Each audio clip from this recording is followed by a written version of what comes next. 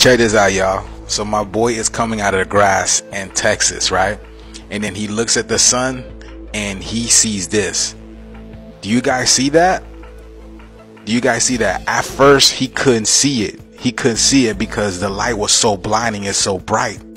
And then once the camera was able to focus, he notices it. Y'all check it out. Wow.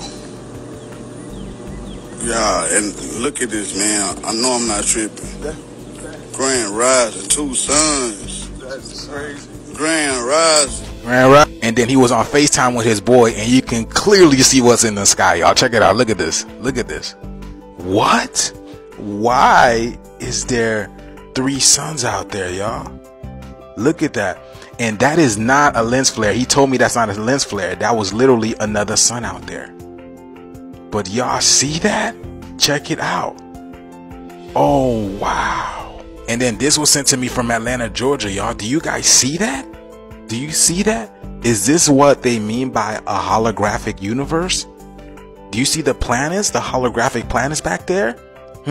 This little moon and then this huge red giant planet back there?